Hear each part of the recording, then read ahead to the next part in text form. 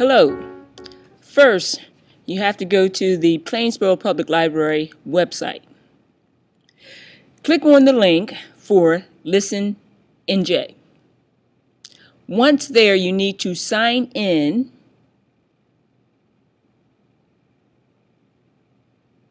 Look for Libraries of Middlesex County. You will not find Plainsboro Public Library.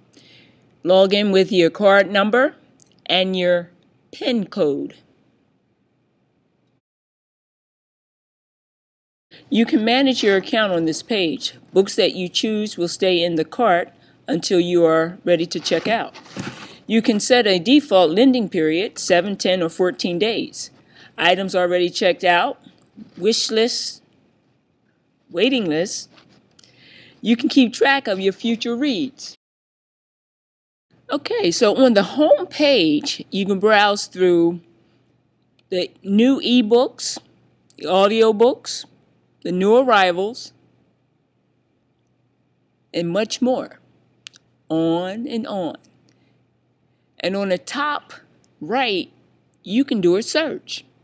The book that you want, as far as the title, you just plug it in right here. Once you have made your selection, in most cases, if you have selected a new item, most likely it will be checked out. Therefore, you can place a hold on it by selecting the right format. As you browse the collection to see what you want to add to your cart, it is important that you select the correct format for your device.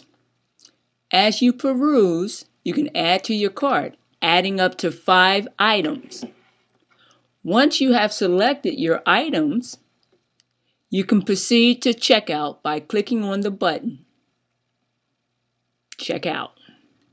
Don't forget to select your lending period if it's different from your default. Once again, you have 7, 10, and 14 days to choose from. Confirm.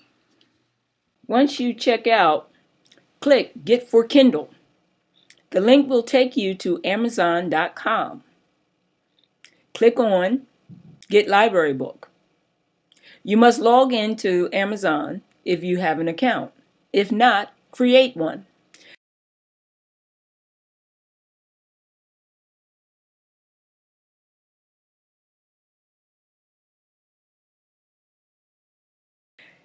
Deliver to your Kindle.